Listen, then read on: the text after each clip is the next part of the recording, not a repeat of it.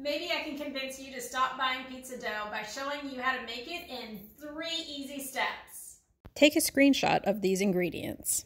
Step 1 is mixing all the dry ingredients: the flour, the salt, the yeast, the sugar, and the optional is the basil. But I love it. It makes the dough taste so delicious. Step 2 is adding the wet ingredients, the oil and the water, and mixing. Step 3 is kneading the dough, and you're all done. It's that easy.